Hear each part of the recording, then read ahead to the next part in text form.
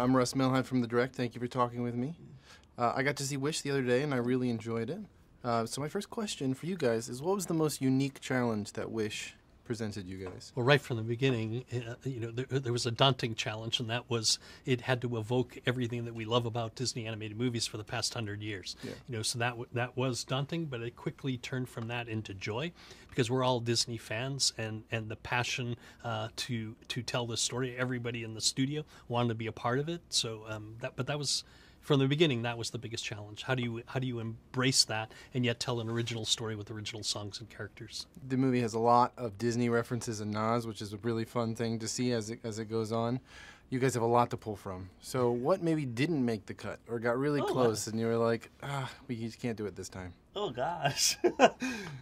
From references? I mean, listen, there's a ton of things that don't make the cut because our movies are an ever-flowing story, and we tested many times, and the idea of a Disney movie that celebrates Disney anniversary of 100 years of storytelling is obviously going to lend itself to this being so many different options. But I think it became a no-brainer when we came to the concept of wishing on a star and a star coming down, but we discussed many other versions. I mean, the nods only made it into the film if it happened organically, if it made sense in the story we tell. If it was distracting, we knew we didn't want to do it. The movie has star, the wishing star. There's kind of a meta element to it, and especially at the end, you kind of hint at maybe this is in other movies or this kind of directly plays a role.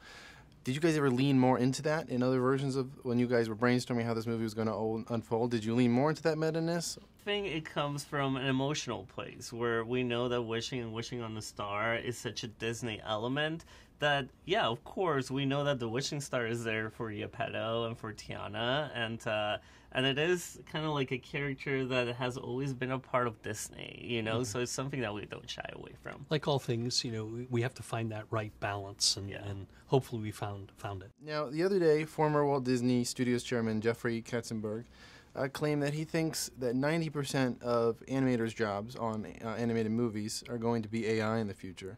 What do you guys think about that statement and kind of where AI will come into the animated process in the future? Look, we're taking a very cautious approach. We're waiting to see how things develop. Truthfully, we like tools that let the artist enhance the work that they're doing, but we don't view it as an end means in and of itself. Yeah. The movie has plenty of great songs. I really enjoyed the music.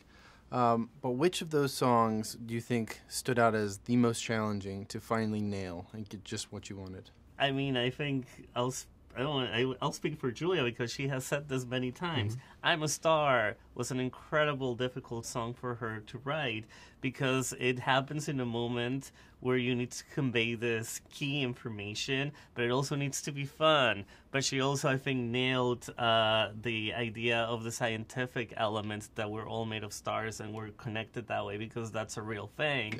And at the same time, it's extremely poetic. And it's sung by many different voices, and then recording it was also very challenging. So I think it was a difficult song to nail down, but it's one of my favorites. Yeah, no, it's really, all the songs I think landed perfectly. Yeah.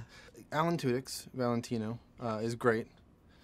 Did you guys ever consider having him be a different animal or kind of companion, or was that was the goat? That's what you guys were. I think we landed on the goat ahead of time, Valentino ahead of time. Even the fact that Valentino would wear pajamas, so we brought him in after the design. However, he's the one who really helped bring the personality alive.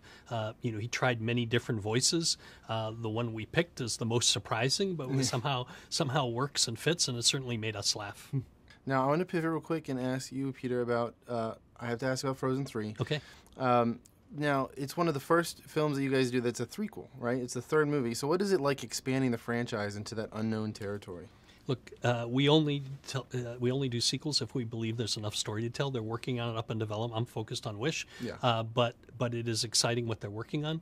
I will say anything that you read about out in the public, we haven't said anything about it, so it's all conjecture. But I trust that it's gonna be amazing. Now, jumping back to Wish, what is with everyone seeing the movie, what is the one thing that you want people to remember the most over the next few years? Like, what do you want them to retain from this movie specifically? That wishes are attainable, and that there is hope in the world, especially if we connect together. And I would say something that Chris Beck says all the time is that when you say your wish out loud, the world listens. And then there's guidance like the star. Like Star is there to help and guide Asha. And in the real life, there's people like that surrounding us too. You know, like it's up to us to determine our destiny, but there are helps from the universe.